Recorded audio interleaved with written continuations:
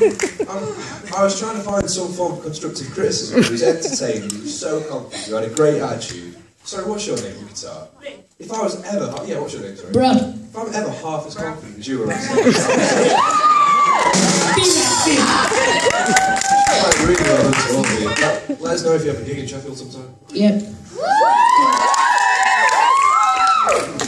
So, well, you know, at least, you know, well, can't film the words, I was just having far too much fun. So you've got this absolutely fantastic school of rock vibe going on. So you know, you're clearly loving it, the audience is loving it. You know your source material, you know. Together you make a great team, and it's just absolutely fantastic.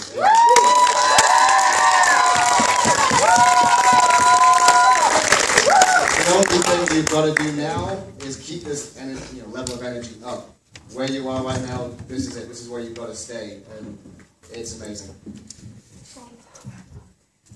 When you do a gig and the whole audience is standing on their feet and clapping and screaming till it's practically deafening levels, do you really need to hear what the judges have to say?